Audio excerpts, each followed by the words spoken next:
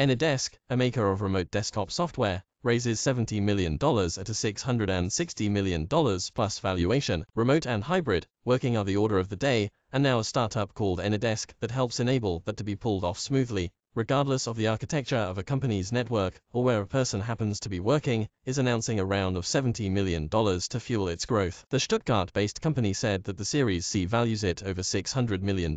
Knowledge workers have a lot of options these days when it comes to how they work. Apps and documents often now live in the cloud, and we often have fast connections to access them, and while virtualization was estimated to be used by only 30% of enterprises last year, it is projected to see a surge of adoption this year as COVID-19-led digital transformation continues to play out. There is something a little anachronistic about what AnyDesk is doing. Not only is the software proprietary, that is, closed source, but it acknowledges all the actual shortcomings of the landscape today, and it is there to meet the needs of all of the many companies out there that either can't or won't buy into the concept of digital transformation, at least not enough to move their infrastructure to the cloud.